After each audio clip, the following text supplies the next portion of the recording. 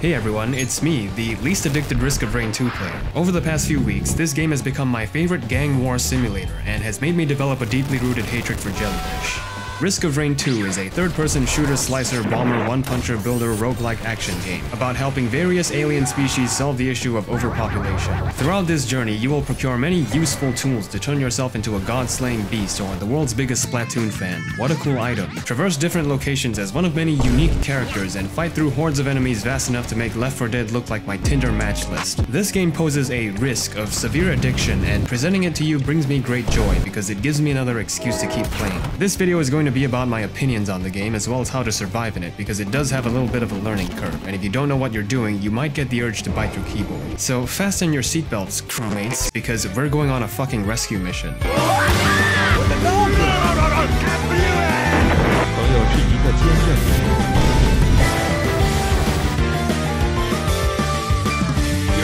a fucking idiot.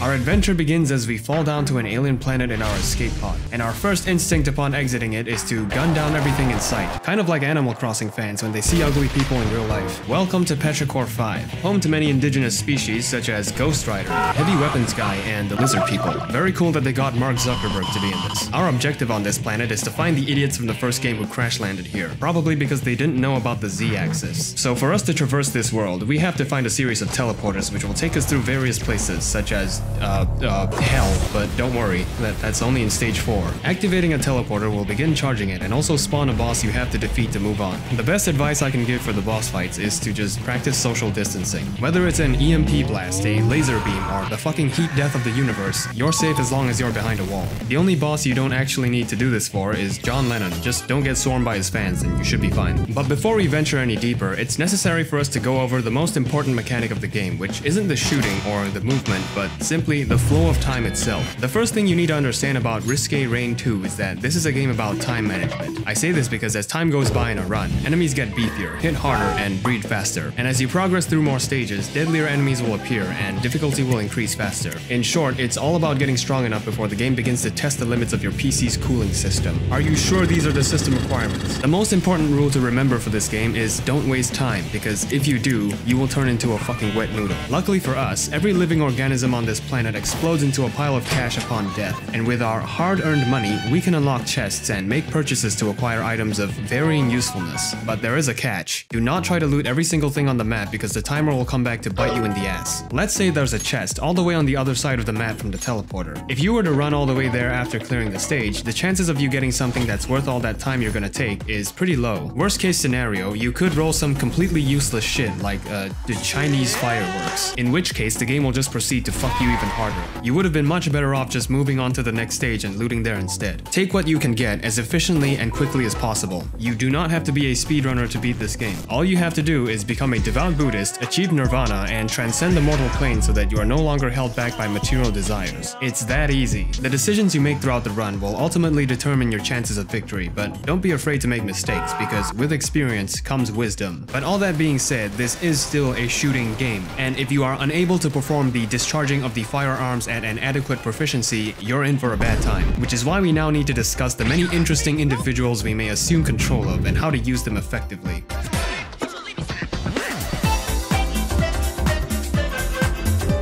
In O'Driscoll Train 2, we may play as one of many train combatants, each with their own set of abilities and playstyles. And if humans are too boring for you, there's also a jelly dog and a cyborg cabbage. Starting off with the more simple characters, we have the Commando, a DPS machine that fires bullets more often than he breathes air. The Huntress, a mid-range jack of all trades who wields the power of Game Shark. The Bandit, a sneaky man who specializes in assassinating his enemies from behind. His passive may be called backstab, but I personally prefer using bullets. And Multi, who, as his name implies, is a multi multifaceted alien disintegration machine, offering a wide variety of tools for turning your enemies into a red paste, and has the unique mechanic of being able to switch between two primary weapons. Moving on to the slightly more complex characters, the engineer is a defensive and strategic man who relies on his robot slaves to do his bidding. Just be careful not to fall off a cliff because the jetpack is purely cosmetic. The artificer is a mage who burns and shocks people, but most notably turns them into ice cubes, instantly shaving off a third of enemies' health bars, including the final boss of the game. The captain is a tactical genius who decimates enemies with airstrikes and is also a hacker man, capable of opening any container completely free of charge. And Rex is a sentient cabbage bot who shoots people with marijuana, sacrificing his own health to do big damage. Gotta bring Pyra and Mithra to the fucking weed plantation. And finally, we are left with the more personal characters. The mercenary is a character for VTuber enjoyers and places emphasis on skill and mobility to carve enemies into tiny sashimi slices. He's pretty hard to play. The loader is a girl boss who gaslights her opponents with her massive fists and is also Spider-Man. And last but not least, Acrid is our friendly neighborhood Mongolian war dog who fell into a nuclear reactor, and when he isn't using his radioactive dog water to engage in chemical warfare, he is personally packaging aliens into dog food. That is a lot of characters, but thankfully most of them are actually pretty straightforward. But if you truly want to get good, there is some tech in the game for you to learn, kind of like the famous video game Super Smashy Bros. Melee. Most notably, every attack that can be charged allows you to hit sprint while charging it. You pretty much always want to do this, not just because you probably don't find it fun to move at the pace of a garden snail, but mainly because the enemies really like it when you do. And in the case of Acrid, sprinting allows you to cancel the animation of his melee attack, which for the people without arthritis in the audience means that your attack speed is exponentially higher. If you want another example, Malty can cancel the reload animation of his weapon when he switches it. So if you equip the rebar puncher on both his weapon slots, you can fire it at a rate that is probably much higher than what the developers intended. As long as you keep these things in mind, you will be able to play pretty much every character well. The only special one is the loader, whose charge gauntlet scales with how fast she's moving, meaning that running at enemies and punching them normally is what I would do if I was fucking stupid. Instead, go ahead and charge up a giant fist and grapple yourself towards the entity you would like to delete from the game.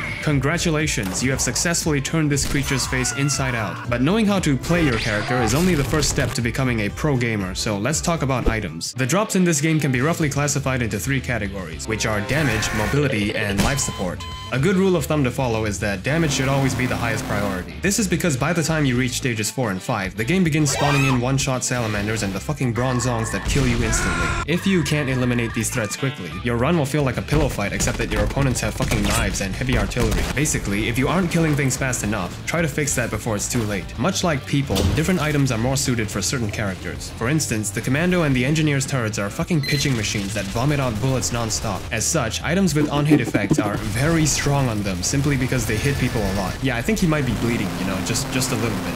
As for the other 2 categories, the priority of an item is much more character dependent. For example, the Bussin' Fungus is normally terrible because before you can start hitting that yoinky sploinky, it requires you to cosplay as a fucking American in Tokyo. But for the engineer, and only the engineer, this becomes one of the best items in the game because his turrets are able to bust it down sexual style, making them goated with the sauce. Immobile characters like the captain are also unable to break their own falls, so the Hapu Feather is pretty much a must-have, especially when you get fucking up-smashed by the magma worm. I've always liked Super Smash Brothers. My favorite thing about playing it is I could have friends. Mobility is usually just good to have on most other characters. Also because it's easier to navigate the fucking Mario Kart stage the developers put in by accident. I could go on about the many other examples and tell you about why it's optimal to build cock rings on all the female characters in the game, but I have a dog to take care of. Just know that despite the game's genre, it does still offer some freedom of choice when it comes to items, so be smart about what you pick. So now that we've spent the past 8 minutes going over my declassified school survival guide, you're pretty much ready to take on stages 1 to 5, which means it's time to talk about the true challenge that lies ahead. You could say that it's absolute lunacy.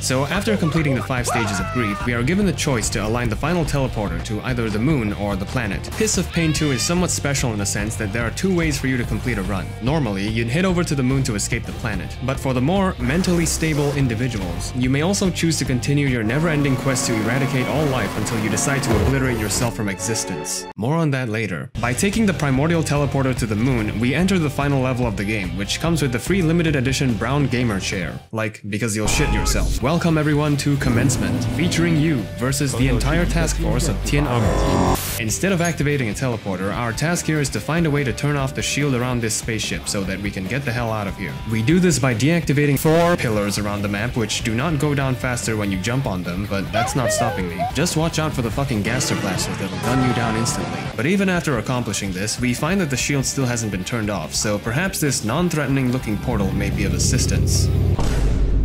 I am Mithrix, King of Nothing.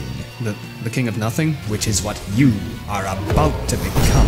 What is up, guys? Here I am fighting the final boss of the game. If you guys think this is crazy, leave a like on the video. As per his friendly introduction, this is Mithrix, who, according to the lore, was imprisoned on the moon by his brother because he threw worms into a singularity. I guess some crimes just can't be forgiven. Even with a good build, your main win condition here is to just not choke. Because more than anything, this fight is a skill check. I guess you could say he's the Smo of Hammerhead sharks. If he isn't running at you at Mach speed, firing missiles, he is busy trying to integrate your face into the pavement with his hammer. And the only thing more painful than getting hit by him is the realization that there's a second phase, which is these fucking guys again. The one piece of good news I have is that this part is actually pretty manageable, because once you understand basic projectile motion, picking them off one by one becomes a relatively simple task. But if you thought we were done, well, think again, because Majima Construction is back. This is where you find out that the first phase was actually a warm-up to teach you his moveset, and I hope you're a good visual learner because it does not get any easier.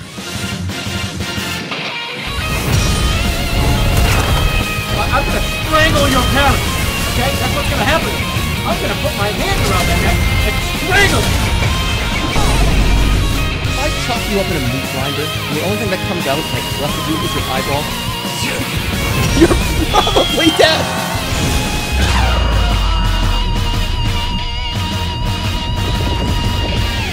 You might recall that we're supposed to be on a rescue mission, which you would be correct about, but if there's anyone that needs saving at this point, it's me.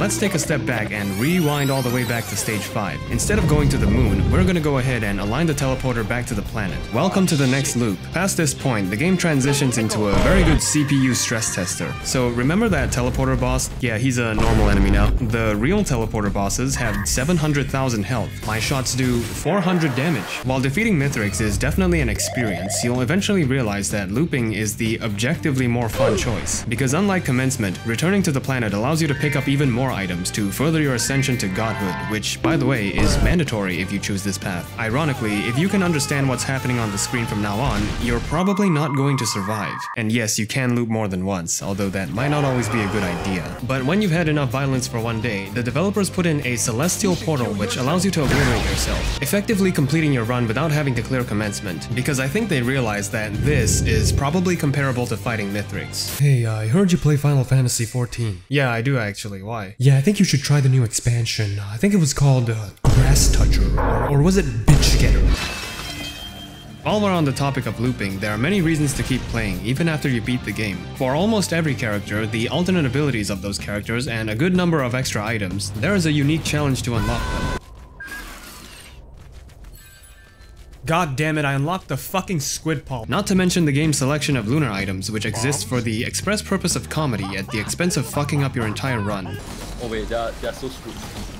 Wait, Just be careful you don't fall off outside the shop, or you might end up in the null void. For people who shower more than once a week, the game also has a pretty seamless co-op experience, which allows for up to 4 players. It's really fun, kind of like Borderlands for people who don't hate themselves. And I haven't even talked about all the difficulty modes and the artifacts you can unlock to modify the rules of the game because, well, I'm lazy. But just in case you still haven't had enough, there's even a DLC and an entire library of mods you can install to add even more content. Commando, I need your help to stop the modding community. They're making my ass too big. Despite my minor addiction to it, the game still has some areas for improvement. The base number of items isn't quite as high as you'd hope, the teleporter bosses aren't super interesting, and some of the challenges to unlock stuff are kind of overtuned, but the game absolutely delivers when it comes to what matters most. As in, the gameplay of the video game makes me feel the big fun. If you asked me about the game in 2019 back when it was in early access, I probably wouldn't even have remembered that I owned it. It definitely took a while to get to where it is now, but this is one of the best co-op experiences I've had in a while, and it's incredibly refreshing to find a game like this that I genuinely can't put down. Hello, hello. this is the end of the video, and I am very tired, so I probably sound like shit, but I hope you found this at least a little bit entertaining, and if you did, your like or share or comment or subscription would be greatly appreciated. I'd also like to properly thank Bumbles McFumbles and La Rubric for being incredibly nice and shouting me out. They also make gaming content similar to mine, so if you like my stuff, you should probably check them out. Also, a special thanks to my friends that appeared in this video. I'll probably put some credits on the screen like last time. As usual, thank you for taking the time to watch my video. I know I probably sound like dog shit, but I really mean it. Until we see each other again.